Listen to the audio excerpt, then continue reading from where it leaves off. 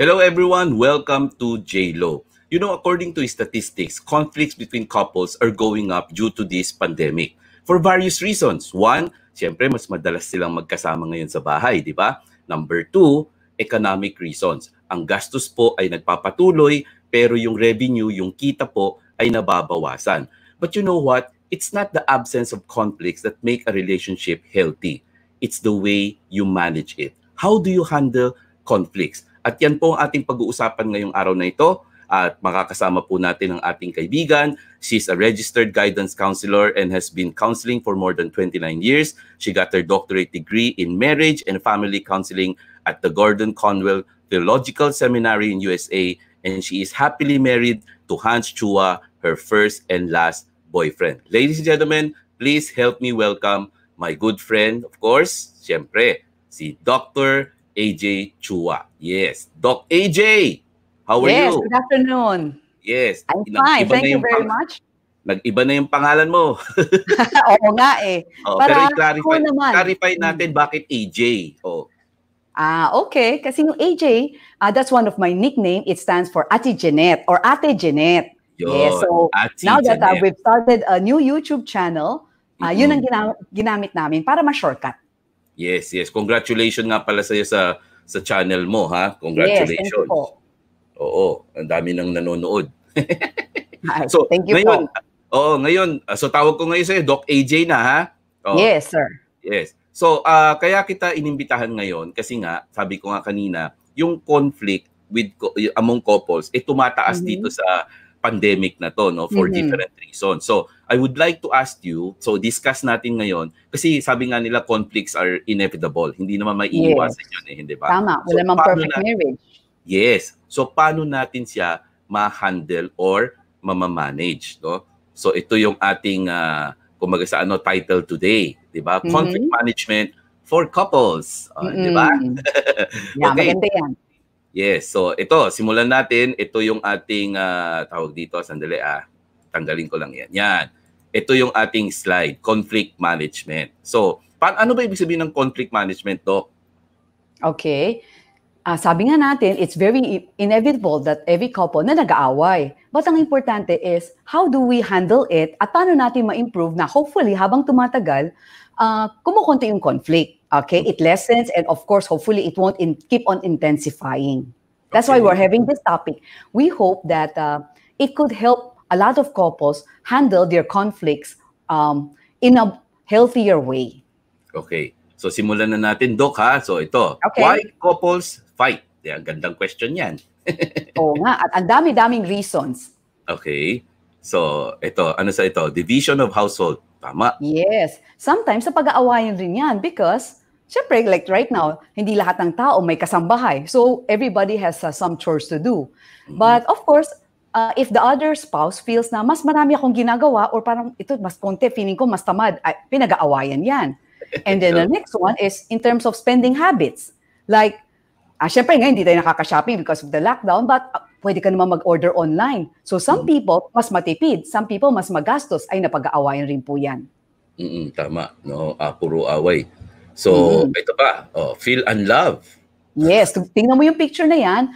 Let's say, yung husband niya, tuwang-tuwa, gusto siyang ihag. Pero, hindi siya pinansin kasi nanonood siya ng telenovela, ang ganda-ganda. So, feel unloved siya. So, nabibwisit na siya minsan. And thinking negatively also causes a lot of fights. Okay, tingnan natin yung next picture. Yan. Kunyari, may kausap si husband. Nasa loob ng wife, naku, baka may kabit, may ibang babae. Yung pala sabi ng husband, nanay ko, tumawag. Ayan. Because of thinking negatively, yun. Minsan, tamang duda ang tawag dun di ba? Duda ka ng duda, wala pa pala. Yes. Yun. Okay, so nagiging dahilan pala yun ng away, no? It's my mom. Yes. Okay, so ito, ano to, Doc? The personality differences, parang kunyari, one of them is an introvert, yung isa extrovert. Syempre, nung nai-in love, we always say that opposites attract. Wow, ang tahimik niya, a very good listener. Ako, ang dal-dal-dal ko, di ang saya-saya. Ang problema, sa katagalan, what you think is a strength, naging weakness. Kunyari, sabi mo, ang tahimik-tahimik naman niya, boring naman siyang kasama. Tapos sabihin naman ng kabila, ang ingay-ingay naman yan, nagger, ang ingay-ingay. So sometimes, the personality differences becomes a point of contention. So talagang kumaga sa ano, hindi din maiiwasan yun. Kaya parang as you spend more time together, mas marami kang madi-discover, parang ganyan. Yes. Okay yun Okay, tapos personality differences, ayan, in-laws. Ayan, ang dami pa. In-laws, sa pag-awayan, barkada, ibig sabihin, if one of them, usually this pertains to guys. Maraming barkada Siyempre may mga night out sila. Yun, sometimes napag-aawayan because too many nights out with the guys. Raising kids, the way you want to raise your kids. Minsan parang iba yung pamamaraan mo, napag-aawayan. Or one of them is super busy with work, with career, ay napag-aawayan din yan. Ito syempre infidelity. Syempre pag may ibang, may kabit, whether it's the husband or the wife na may kabit, malaking away yan. So marami talagang factors, no? Tsaka reasons, hindi ba? So ayan, how to fight fairly. Yan, magandang tanong din yan, no?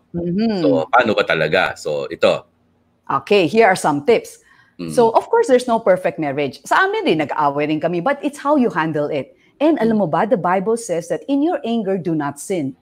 Do not get too angry. Ibig sabihin, parang, it's possible that when you're angry, you do not sin. Okay, pwede yan. It's how you handle anger as an emotion. Okay? So you just click on, please. Yes. Yan. Kasi anger is a secondary emotion. Ibig sabihin, ito yung pangalawang emosyon, pero ito yung nakikita natin. But usually, bakit nagagalit yung spouse? Kasi na-hurt siya. So dahil na-hurt siya, nagagalit na siya at yun ang nakikita nung kabila. Okay. So in other words, you have to be, kung ako yung partner, I have to be sensitive, no? Galit na pala. Oo, at baka na-hurt ko siya, yun. Iisipin mo, baka na-hurt ko siya, kaya siya nagagalit, yun. Right. Okay, so? Here are some tips on how to fight fairly. Okay? Di ba sabi mo nga, don't engage in silent treatment. Yung parang, sige, hindi ko siya papansinin. Baka parang, wala, Cold War. But that doesn't solve the problem. Nandiyan pa rin eh. Or sometimes we sweep it under the rug, okay? Parang, thinking that siguro, no, pag wag natin pag-usapan, mawawala rin yung mag-isa. Ang problema, hindi. One day, patong-patong, mag-e-explode yan. May ipon. Mahirap na natin ayusin, oo. May ipon, tapos sasabog na lang. Yes, tapos madaliin mo sa asawa mo na, 10 years na kitang tinitiis, ha? Ganun. Tapos 10 years na pala. Kasi hindi na napag-usapan, yun. Tama yun. Tsaka ano yan, Doc, napapansin ko, pag hindi nag-uusap yung silent treatment, pride. Diba? Yes, oo nga. Kasama yung pride, parang sige, tingnan natin kung sino unang susuko sa atin. Tama. Parang ganun ba? Yes. So, ito. Yan. Yung huli. Ano yun? Yun nga, let's discuss. Yun ang tama. Yes. Dapat parang hindi silent treatment or you sweep it under the rug, but pag-usapan natin. Kasi there are things na talagang kailangan pag-usapan para maayos. Paano, Doc, kung yung isa hindi pa ready? Okay, then we wait. Ibig sabihin, syempre hindi mo pwede mag-wait ng 3 years. Sobrang tagal na yun. But you can agree na, okay, pwede niya sabihin na, I'm not yet ready, but pwede ko yan 1 week. Pero yung may tao naman na gusto niya kaagad. So, maybe they can compromise. Can we talk after 2 days? Okay. Kaya mo ba? Or something like that. So, at least we try to meet each other halfway. Pero talagang kailangan pag-usapan. Kasi galit na yung isa eh. Or yung isa nagagalit na rin. Or the magic word nga dito is compromise, no? You agree on a certain day or time na pwede na kayo mag-usap, di ba? Tama po. Kasi minsan kasi, Doc, nasa gravity ng yung minsan yung away. Minsan kasi sa akin parang okay lang, pero dun sa partner ko, sobra palang, it means a lot to her, no? Yes, tama po. So, kailangan talagang maging okay, ito, don't walk out. Ay, totoo yan. Yes. Di ba? Minsan sa buwisit mo, parang dito, I cannot stay in this room with you any longer. Walk out siya. Siyempre, lalong naiinis at na-hurt yung kabila. Kasi bigla ka na-walk out eh. It's a sign of disrespect. Totoo and we have to respect each other. Yun. Tama yan. Tapos mo naman to, dapat ito yung tama. Na parang, okay, I do not want to talk about it right now. Okay, kasi baka magsabog lang tayo. Give me time to be alone. Tapos pag-usapan nila na, yun nga, how long? Tapos there are some people, pag galit sila, they need time to be alone. Okay? They need time out, space. Pero may mga tao naman, gusto nila na inaamo-amo mo siya, pero huwag nang kaagad, yung, huwag ka na magalit, sige na, sorry na, yun. So it would depend on which the partner wants. So you have to know what your partner wants when you're angry para you can do what he or she needs. So in other words, you have to learn how to pacify your partner. Yes, tama. Tama yan. Alam mo, nasubukan ko yan, Doc eh. Iniwan ako. Sige nga. Palis, Sige. Inis na inis ako. Tapos, ano Sabi ginawa ko, mo? Ganun ha. Ay wala, gabi na rin ako umuwi. O di ba? Iniwan mo ako ha. O sige, late na ako uuwi. Alam mo yun, yung parang, yun nga sabi ko nga, parang nagmamatigasan na, umabot na doon. Di ba? Tama. Pero tama ka dyan. Pero, so in other words, ang sinasabi mo, parang you can do it, but you say it nicely. Parang ganyan. Yes. Okay. You don't walk out, nagpaalam ka. Iba yung walk out eh. Kasi minsan yung umalis ka lang. Ayun. Pero nagpaalam, okay, mamaya tayo mag-usap, pwede. Kasi may ibang tao, they want na pag-usapan eh, tapos iniwan mo sa ere. But if you say you're gonna come back, we'll talk about it later, okay lang. Okay. At least nagpaalam. Ask permission. Okay, ito. Don't engage in aggressive behavior. Oo. Kasi yun ang mga, that's what we call, di ba, parang minsan nag-escalate nga, like kunyari, sometimes when you get angry, you shout, nagmumura ka, parang you belittle each other, tapos syempre, may verbal abuse na, parang paggrabe ng sinasabi mo, tapos sometimes it also, please do not ever raise your fist, okay, don't raise your voice, kasi nga, mag-escalate yung kabila, okay? At tas may so, mga tips pa ako dyan. Pati raise ng fist, bawal Siyempre, lalo na yun, bawal yan. Okay? And remember, words can linger in our minds and hurt us. Kunyari, nagbati na kayo. But sinabi mo sa kanya, sana hindi na kita pinakasalan. My friends, kapag nadadown na yung kabila, ito yung magre-replay sa mind nila. So it really hurts. Tama yun. Diffuse diffuse. Dapat with gentleness. Kasi imagine mo, pag yung isa huminahon, syempre yung isa, hindi na siya lalong sisigaw kasi medyo mahimlahon na yung sagot mo. Tama yun. So, pero alam mo, Doc, pag nag-aaway, parang ayaw mauna.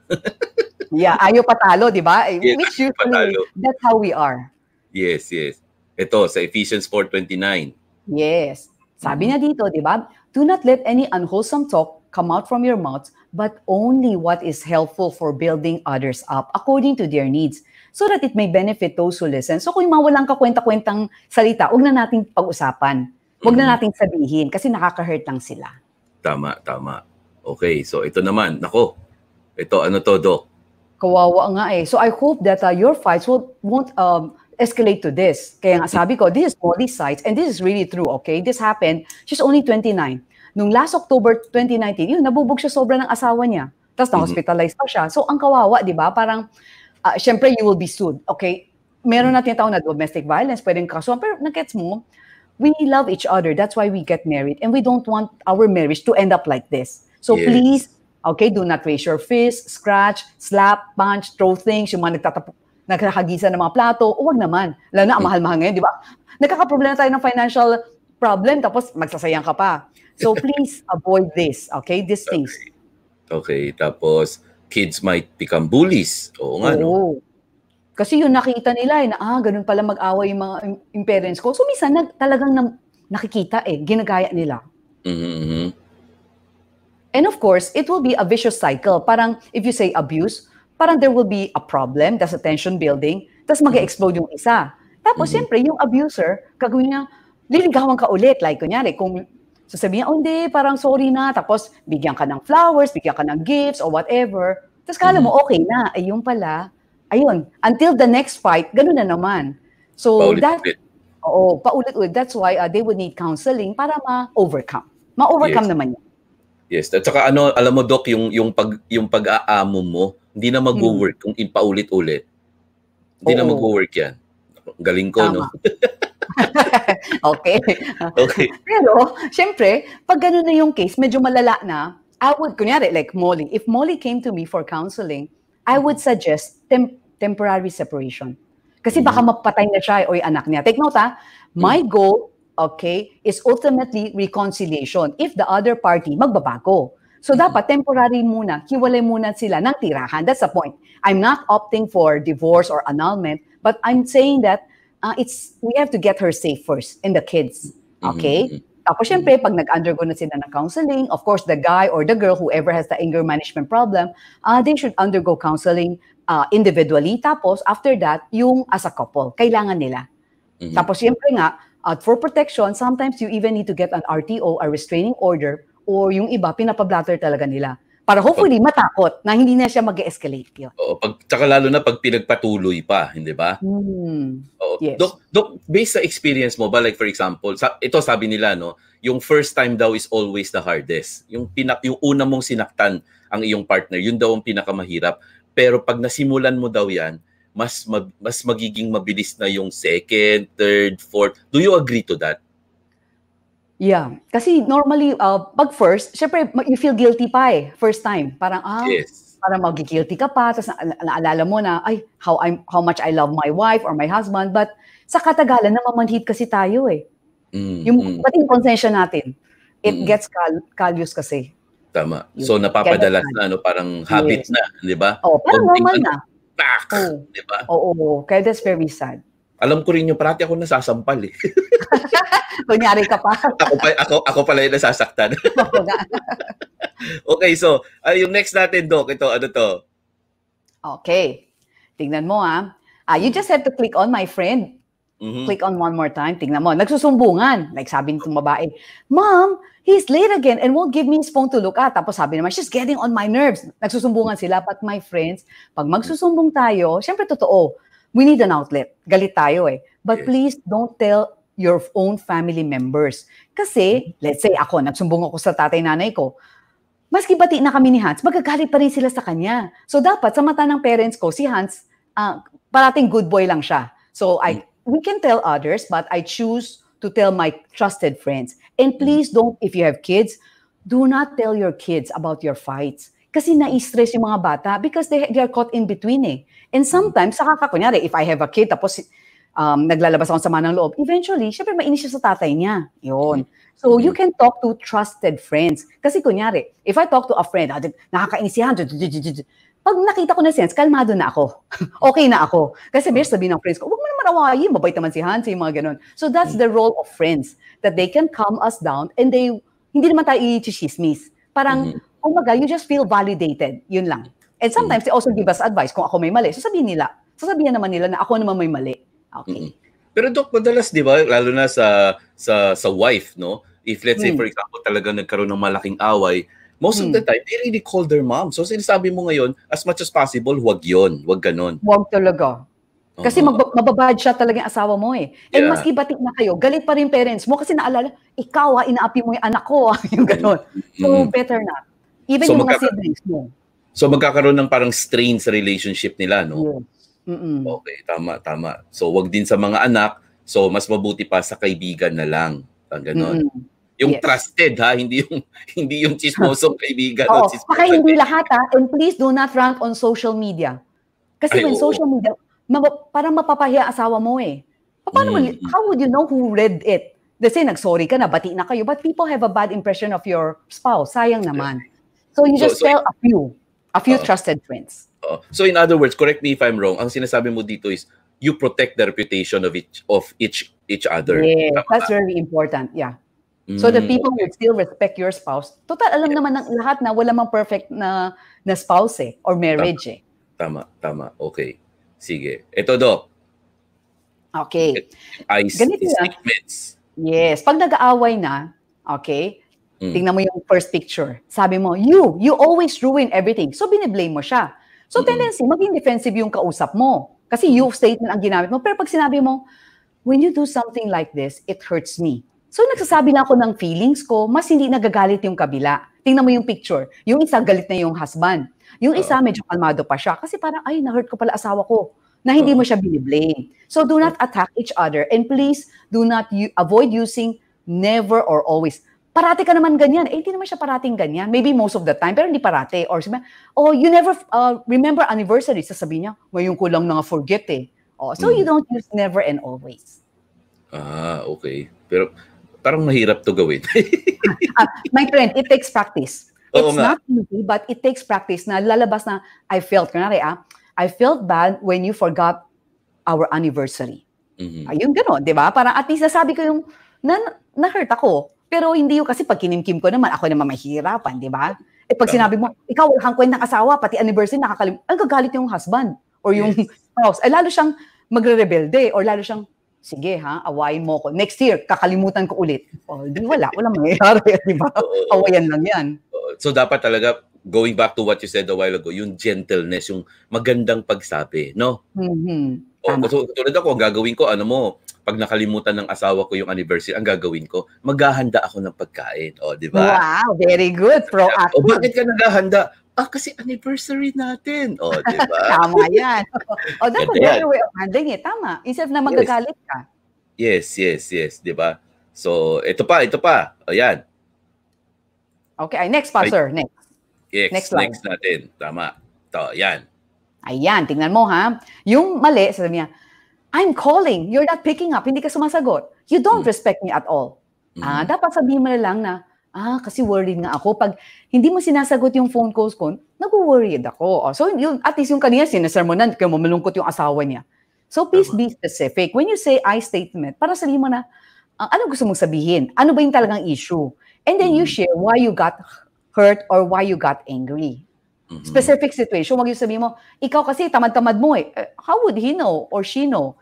Tapos, apologize immediately. Kung ako naman may mali, then you just apologize. Or kunyari, yung asawa ko, sinabihan ko, the best way to diffuse any argument is just to say sorry. Okay? Do not offer a solution o parang an explanation. Kasi minsan, pag nag-explain pa na, kunyari, pag sinabi ko, ba't hindi ka man lang nag-text? Sasabihin, kasi traffic, kasi busy ako. For me, those are excuses. Kasi di ba parang it just takes 30 seconds or 1 minute to text eh. Di ba? So, it's just an excuse. Then you just say, I'm sorry, I forgot. Adi okay na, mas hindi ka magagalit. Kaysa maglalabas pa siya na excuse, ang daming beses na nangyari. Yun. Kasi di ba, Doc, minsan yung ginagamit na palusot. Yun nga ang dating palusot na yan eh. So, lalo Diba? mabubuisit yung kausap mo. Parang palusot ka pa dyan. Just say sorry. Yung iba naman, Doc, yung tumatawag naman, like for example, dito sa illustration natin, sinasabi mo, I was really worried.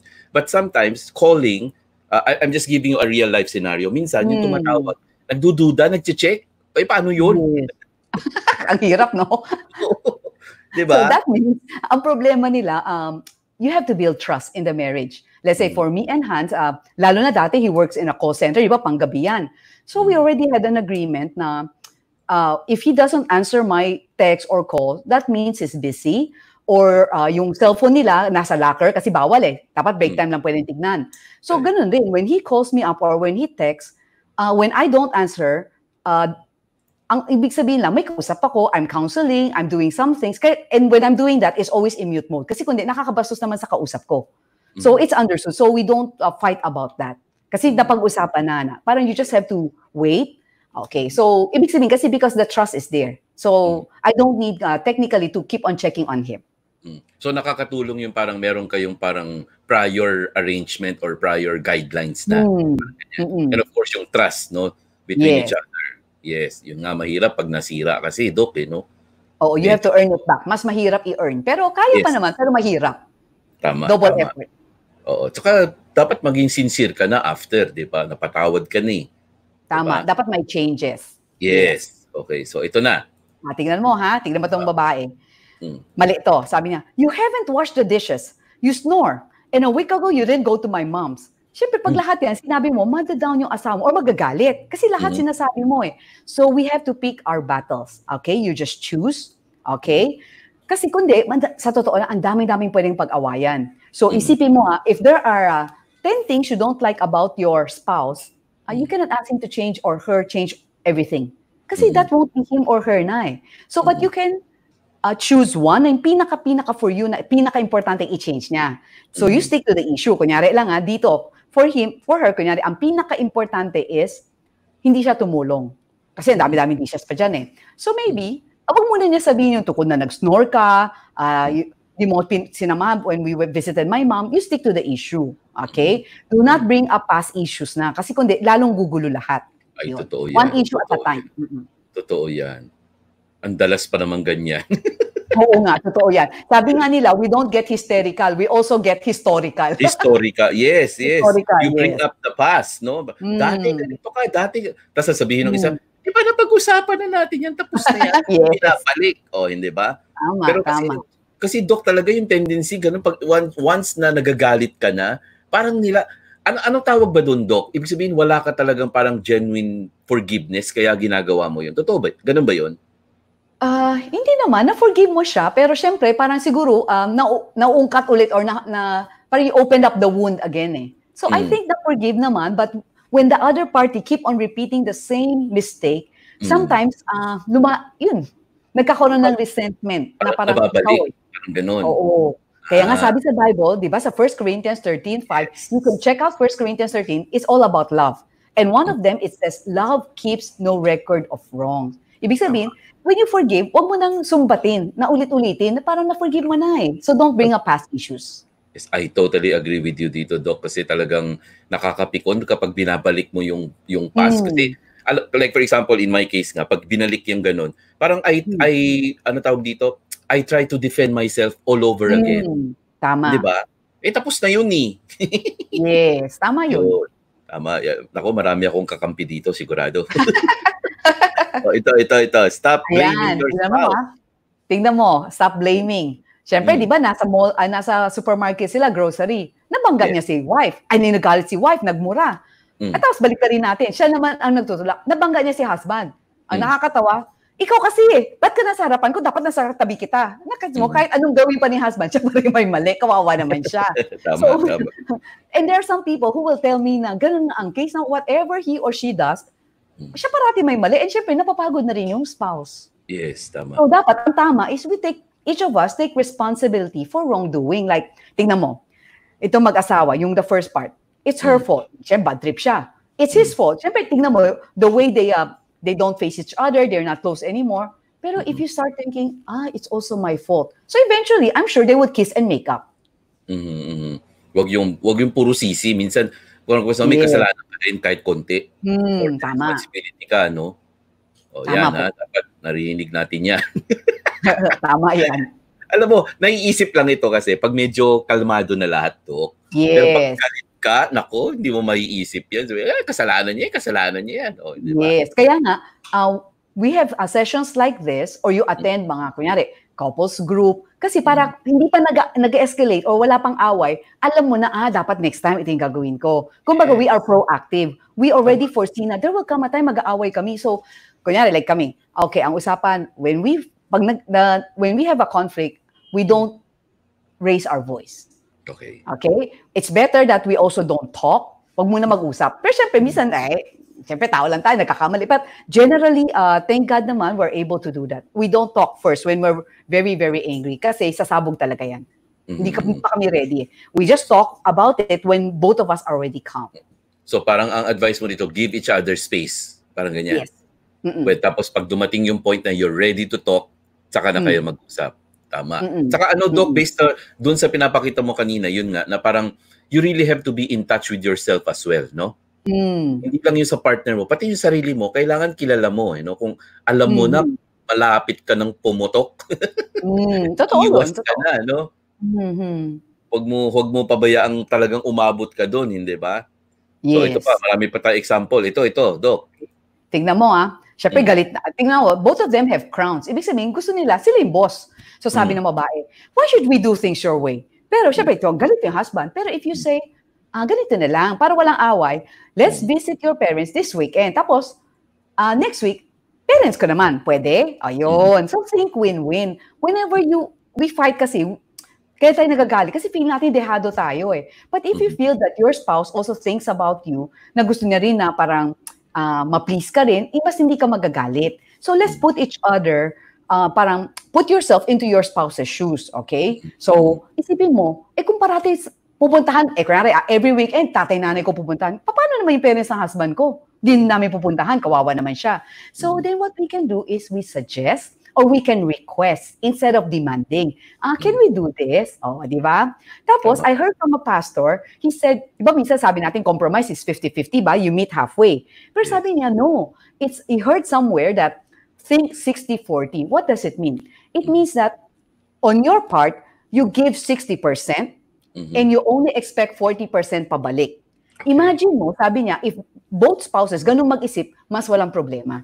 Kasi pag gusto mo 50-50, tapos pili mo, binigay lang sa akin ng asawa ko 30%, ba't pa ako magbibigay? Pagod na ako. Yun. Pero pag sinabi mo, no, basta ako, I'll just give more, maski konti lang yung ma-receive ko, it's okay. Mas lower na expectation ko, mas less away. Kaya nga, di ba, yung it's better to give than to receive. O, di ba? Tama po. Huwag yung puro kakabig. Yes. Alam mo, Doc, parang nagiging, it will come to a certain point na parang nagiging competition yung marriage, na parang I should get more than you or I deserve more than you. Bakit umaabot sa ganun yun? Yun nga, kasi feeling ko nga, parang nagiging business deal na siya, na parang dapat hindi ako malamangan. I think eventually, minsan we reach that point, especially when the romance is no longer there, when, yun na nga, parang we don't love each other that much. So I hope that, yun na nga, like sessions like this, they would be reminded na dapat they should nurture that love throughout the years. Para hanggang pagtanda, sila pa rin magkasama. Yes. And siguro if I may add, Doc, it's not just between the couples, no? Kasi maapektuhan din yung mga bata, di ba? Yes, tama. Sila yung pinakakawawa. When couples fight and when couples separate, the victims are always the kids. Nahirapan din sila. Yeah. But syempre, I'm not saying that those who are already separated, walang pag-asa yung kids. No. I'm not saying that, because there are also a lot of kids, teenagers who are resilient. Kumbaga, they make the most of the situation. And I'm not blaming any of you in case you're already in a situation na nag-separate na. I'm not saying that whoever is wrong, but I'm talking to all the couples right now who are still together, na I hope that you can stick it out, you can make it work, yun, until you're old. Yun. Tama yun. Okay. Ito naman, Doc. My friends, please, when you're angry, when you're fighting, do not use threats like about divorce. Like, kunyari, galit ka. I think we should get a divorce. Diba? Parang it hurts the other party na whenever you fight, you bring that out. Or sometimes some people said, sige ka, magpapakamatay ako. That's also not good. Please do not use threats. At kadalasan, pag sinabi mo, sige, wala na tayo. Sa sobrang galit, sabihin isa, kailan mo gusto? Tapos siya nung magbebeg, hindi, I don't mean it. Diba? Yes. Galit ako, diba? You say words out of anger kasi. Tama. So, ito yung tama. Yan.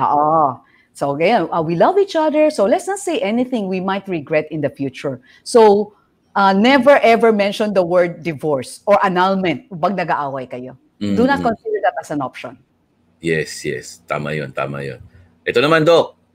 Ayan. Tingnan mo, nasa public place, ha? Please do not make a scene when you're in public. Like, sumasigaw na siya. You've written it all. I told you so. Tapos nagwawala. Tapos mag-walk out na siya. My friends, dapat yun. Okay, sabi niya, let's talk about it at home. So, you can confront each other lovingly. Like sabi nga sa Bible, we can speak the truth in love. And I'm gonna teach you one technique. We called it the sandwich style. Sandwich style, di ba? Pag kumakain tayo ng sandwich, dalawang tinapay, isang nasa gitna yung palaman. So, positive, negative, positive. So, you start with something positive. What you like about your spouse. Okay, like kunyari, na parang, I really love the way na, kunyari, you help me with the household chores, okay, na you're very kind to me, to my family. Basta say mga 2 to 3 good things. Positive yan, di ba? Yes. And then, I'm gonna say the negative, okay? Yung negative, huwag mo sabihin, but. Kasi pag binat mo, lahat ng magandang sinabi mo, na-erase na. So, sasabihin mo, and I would appreciate it if, kunyari, ang pinag-awayan kasi na late. If you would come on time next. Okay, whenever we're gonna go out. Okay, kunyari, yun ang pinaka-issue na pinag-awayan. Tapos ang ending mo, but no matter what happens, parang, I'm very blessed to have you as my husband or as my wife. So you start with positive, tapos ito yung nire-request mong baguhin niya, tapos ito yung positive, na mahal mo pa rin no matter what happens. And usually, syempre, even though masakit rin na narinig niya na may pagkukulang siya, pero hindi ganun kasakit. Kaysa minura mo siya, biniblame mo siya, inaway mo siya, yun. Saka yun talaga mahirap, Doc, yung sa public kayo nag-away. Naku, tapos pagtitinginan kayo, naku. Saka ngayon, my friend, social media ka na. Yun pa. Oo, napopost ka. Lagot ka, nakakahiya sobra. Oo, nakakahiya talaga. Saka nakakainis yung parang, ano tawag doon, nagtatantrum. Ayan. Yes. Diba? Yeah, please don't do that. Oo, lalo na in public. Kasi nakakahiya. Not only for your spouse, actually, kunyari ako yun, ako rin mapapahiya, di ba? Yes. Meron pa yan, Doc, yung iba, hihingi pa ng kakampi sa public. O, di ba kayo? Meron nga. Please do not do that. Di ganun. Nakakahiya. Oh, And most of the time, ito yung sinasabi mo kanina, it leads to walk out. yes. Pag Tama. umabot ka sa ganun, iiwan ka talaga ng partner, tas lalo kang magagalit, no? Yes, yes.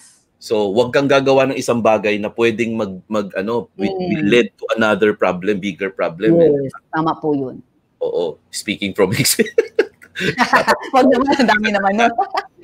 Oh, ito Doc. Okay. Tingnan mo ha. Okay, you just click on. Kasi nandun ang aking mga cues, my friend. Ayan. Yes. So my friend, di dapat, sabi ko, di ba, talk with each other. Mm. Tingnan mo naman yung first picture. Di ba? Parang, you don't even look at each other. Paano kayo mag-uusap? So tapos, kung mag-isa, nagsasalita, no rolling of eyes, parang turning your back to him. So dapat yung next picture na at least magkaharap kayo, you maintain eye contact, please, walang hahawak ng cellphone, okay? Dapat, you just give the full attention to your spouse, makinig. And my friends, mga babae, remember, the men cannot read our minds. Kasi this is a common problem of women. Kasi women, we are more nurturing.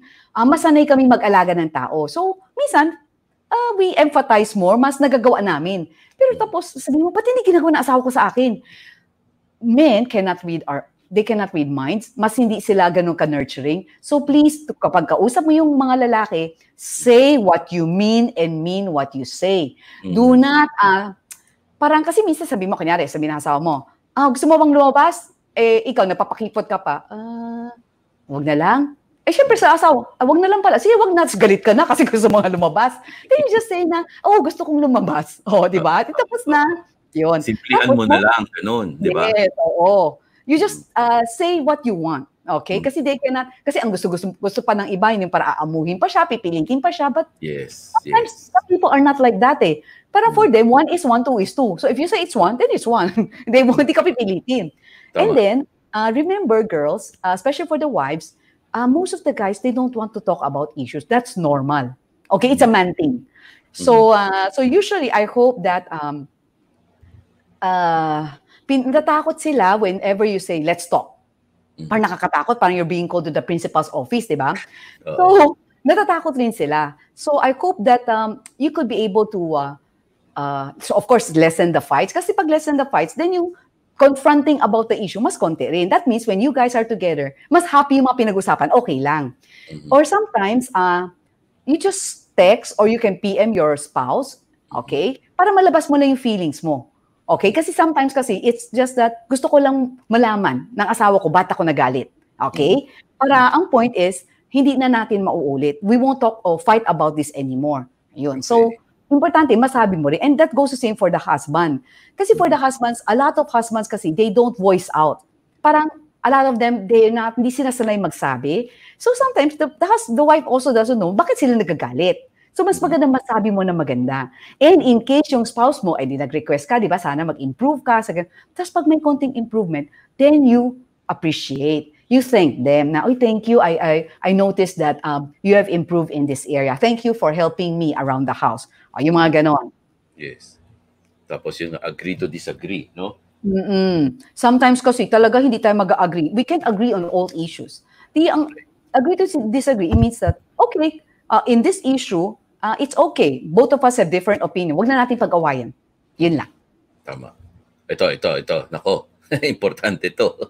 Okay. Huwag mo naman i-outside ako lang boy asawa mo pag galit ka. Tama. Okay? Kasi nga, kunyari lang what if, kunyari, the first look at the next picture. Since you're still sleeping on the same bed, pero syempre, kasi galit eh. Syempre, magkaibang side. Pero sometimes kasi, for other people, let's say in this picture, it's the guy, generally, I'm not saying all, but generally, it's very difficult for most guys to say they are sorry. So they say sorry through their action. Like in this picture, siya na nag-hug doon sa wife. Then, ibig sabihin, sorry na. Yun na yung sorry niya. Pero pag pinaturo mo siya sa sopa o outside the kulambo, ay hindi niya magagawa yan. And for the women, please do not withhold sex as a form of punishment. Okay? Because iba yung lalaki sa buhay. Take note I'm talking about couples, mag-asawa. Okay? I'm not talking about for the singles here. These are for the couples.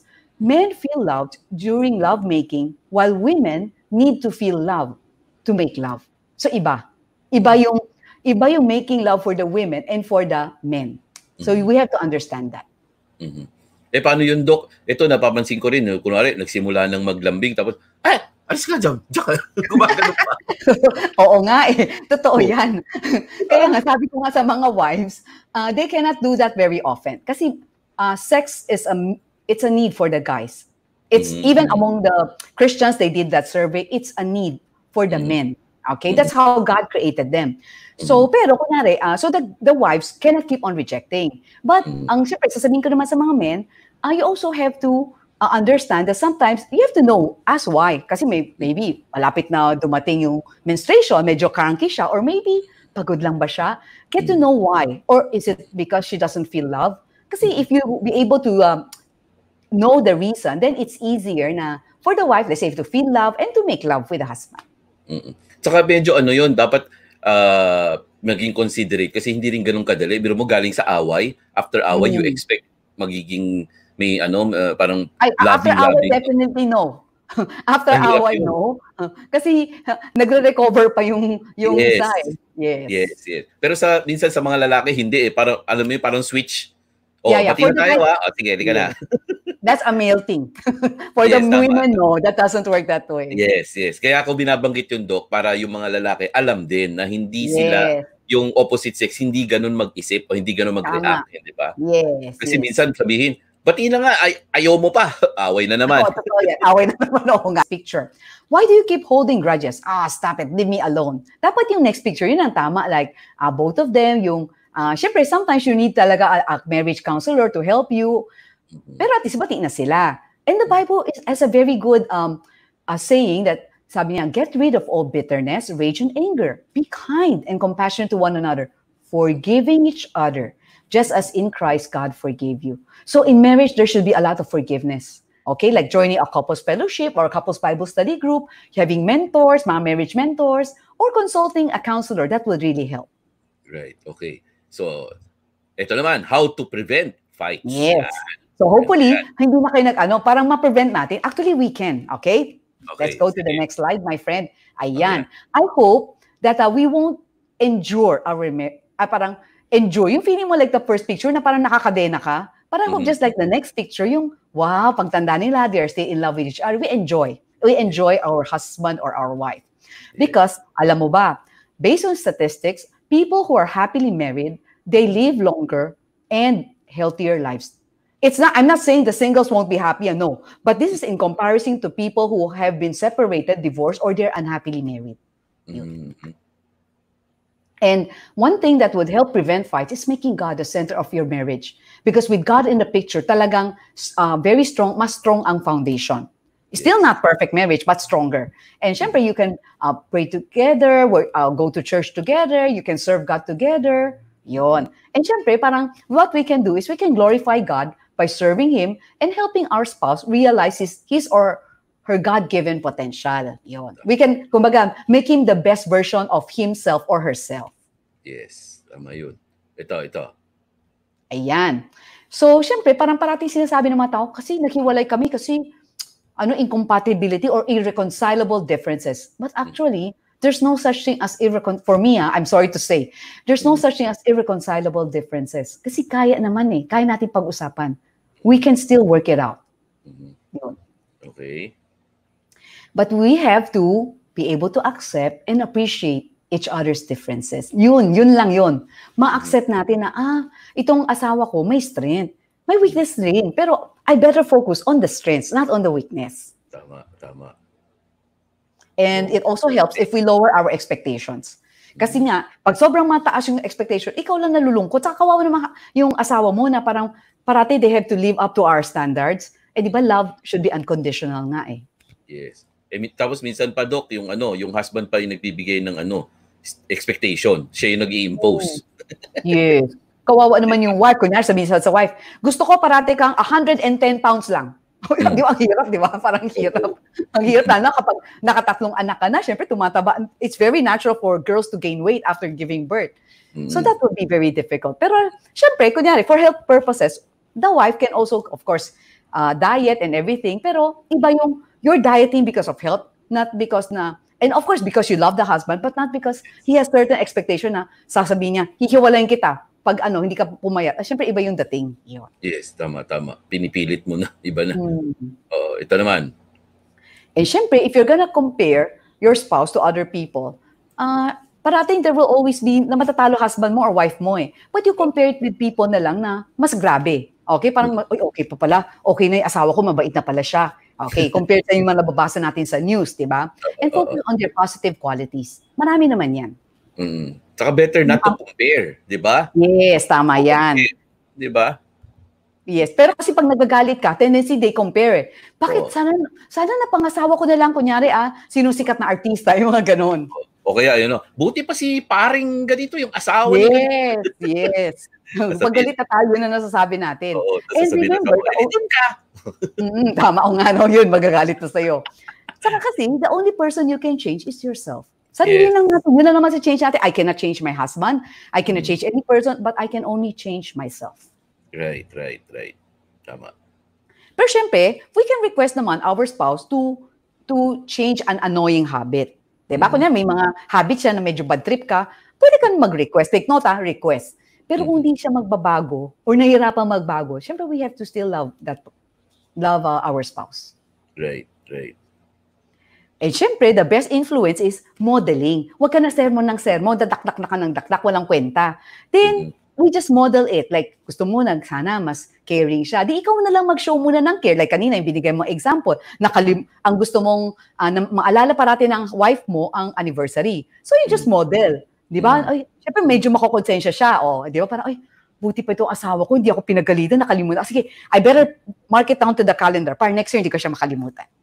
Tapos, Doc, alam mo, meron akong nabasa, na ina-advise na like, for example, in a month or let's say in a week, na meron kayong parang one day daw na schedule na parang meeting lang, parang usap lang, parang you reflect on what happened to the entire week, Para yung constant communication, hindi yung parang pag nag-aaway lang saka kayo nag-uusap. Advisable ba yun?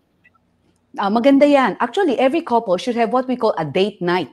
Take note, walang kasama mga kids. Yung mga kids mo, kunyari, di magpa-babysitter ka, or you ask somebody, a good friend or pinsan, whoever to take care of the kids. Tapos kayong dalawa, you have to have bonding time na wherein you can talk na hindi kayo nag-aaway. Kasi kung every time you talk, nag-aaway kayo, then, syempre, next time, ayaw ka nang kausapin ng asawa mo kasi natakot siya, baka awayin mo na naman siya. So that's true. To rekindle the love, you guys should spend time together as a couple. Tapos kunyari, during anniversaries, minsan nakakalungkot. Like, sometimes you will hear people na they don't even celebrate their anniversary, they don't even celebrate their birthdays or special occasions. Sayang. Kaya nga, why do we celebrate anniversaries? Kasi it's a remembrance na, I got married to this person. Parang I'm thankful na we've went this far, something to that effect. So tama yung sinabi mo, date nights are very important. At least kung kaya, once a week. Pero syempre, pag sobrang liit pa ng baby, what some couples would do is, they have, let's say, kunyari, sobrang busy with all the kids and the work, but they make it a point that every day, let's say, after the kids went to bed, they have 15 minutes to talk things over, to chat lang, kamusta yung day mo? Yung ganun lang, pwede rin yun. Pero syempre, kung kaya na, medyo malaki na si kid, pwede nang ipaiwan, maganda rin mag-date. Or mag-get away. Yung parang, let's say, over the weekend man lang, yun. Short trips na kayong dalawa lang. It's also important. Saka yun nga, Doc, it doesn't have to be expensive, no? It's really quality time together, di ba? Yes. Kahit kape-kape lang, okay na yan. Tama. Tama yan. Di ba? Okay, ito naman, Doc. Yan. Ito. Yes. Ayan. Wow. So that picture, we took this picture when we went to Taiwan, last January. Buti na lang, nakaabot kami before the lockdown. So we had to prevent fights, we have to deposit into our spouse's love bank. Ibig sabihin, whatever you do out of love, nagde-deposit ka like you prepare breakfast, you help him or her, you hug him or her, yan. We keep on depositing love bank.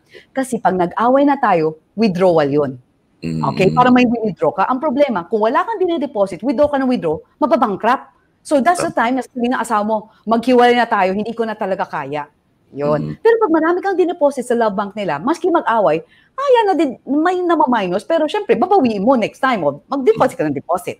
So here are some tips on how to deposit into our spouse's love bank, like spending time with them. Like sabi mo nga, eating meals together. Okay, so my friends, please, kapag kumakain tayo, let's say, normally of course, during this lockdown, we spend more time together, no choice.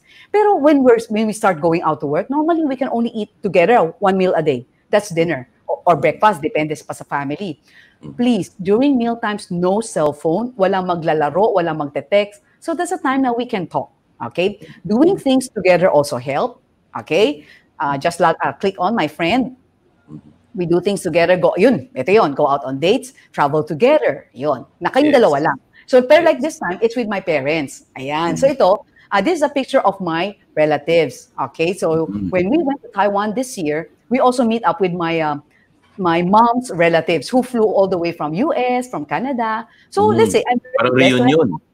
Oo, reunion siya. And it's also in celebration of my parents' 50th wedding anniversary. Yes. So we also tell them that, of course, we love them. Okay, verbally, we have to tell them. Then remembering important dates, greeting them in person or in FB. Like ako, I don't always post, let's say something about my husband, okay? But during special occasions, I do, okay? Then we also make it special. He also makes it special for me. He gives me gifts. So it works both ways, okay? Kasi pag isa lang parati nag-give, nakakapagod, di ba? If the other just keeps on taking. So marriage is always give and take. And then we need to keep the romance and the excitement alive. That's why you have to have some variety. Okay? Ikaw na mag-iisip. Whatever variety, like learning a new hobby together. Like sabi mo, it doesn't need to be expensive eh. Or like joining an online class together. Then another important way we can deposit into our spouse's love bank, we support him or her in any way we can. Let's say for this video, my husband supports me. Kawawa siya. Kasi gagawa ng mga lighting, okay?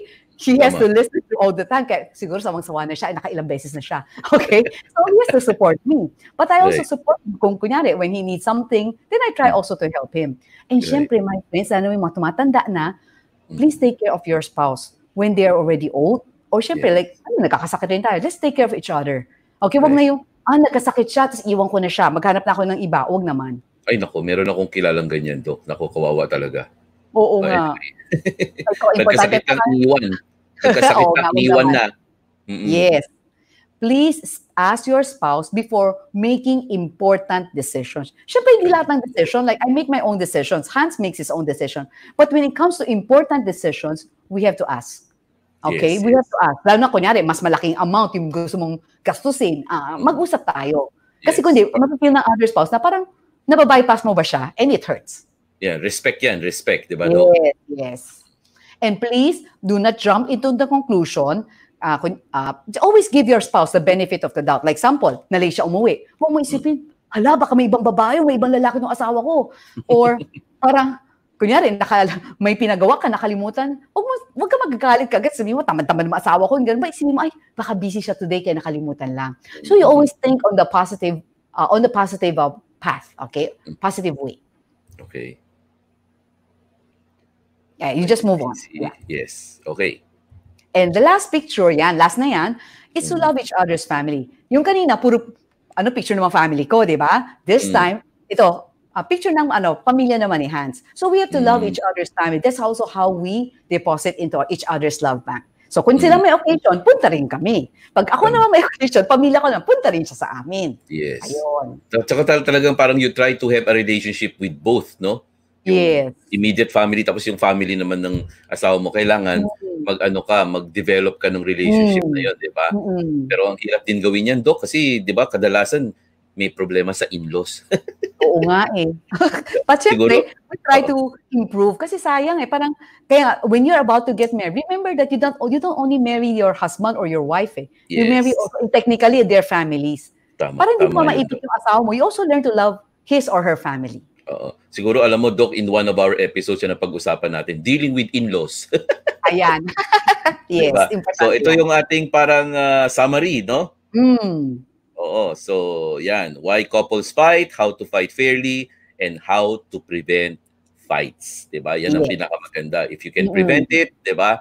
I-prevent na lang natin. But sabi nga natin kanina, imposible naman. So it's how you manage or handle it. Diba, Doc? Yes. Yes. Tama. So, yun, bago kita bago tayo magtapos, siyempre, announce natin to, no?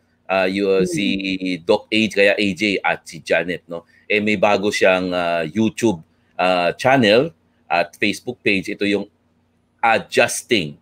Yung may basa, adjusting or adjusting? Oo, dapat adjusting. AJ, hindi ko rin alam.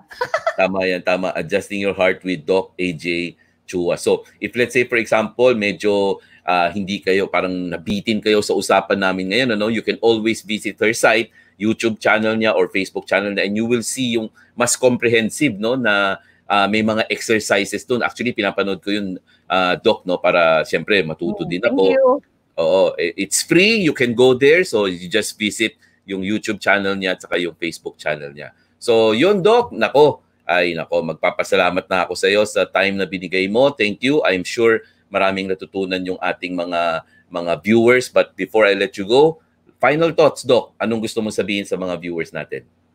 Final advice. No matter what happens, I hope that you could work things out with your spouse. Always remember that there's no perfect marriage, but we can work it out. Importante yan. Then you ask, we all of us, let's draw strength from God. Okay? And I hope that this interview will give you a lot of tips on how to handle conflicts. Tsaka remember the reason why you got married is because of love, di ba? Tama. So sabi nga nila, let the love continue burning. Parang yes, tama yan. Wala. Yes. Diba? Kasi kadalasan ganun eh. So, yan, pag-uusapan din natin kung siguro how to keep yung love, no, na nandyan, hindi ba? Para mas maging maganda yung at maging masaya yung pagsasama, lalo na ngayon sa pandemic. Ako, ano pa yan? Pressure pag nag-away pa. Oo nga.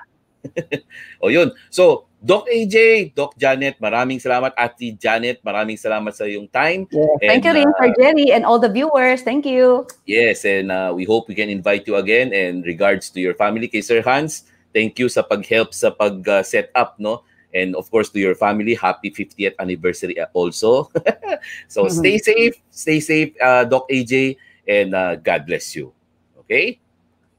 Okay. So yan po, no? Nakasama natin po si Dr. Janet Yuchua or Doc AJ at binigyan nga niya tayo ng mga tips, no, kung paano nga natin i-handle yung mga conflicts natin. Now, bago tayo tuluyang magpaalam, syempre wag po nating kalimutan Ephesians 4:2-3, sabi, be completely humble and gentle, be patient, bearing with one another in love, make every effort to keep the unity of the Spirit through the bond of peace. Maraming salamat po sa inyong panonood. For more of JLo's webisodes, all you have to do is go to our Facebook, Instagram, Twitter, or YouTube. Like, subscribe, share, Jerry Liao Online. Maraming salamat po sa inyong panonood. Stay safe, everyone.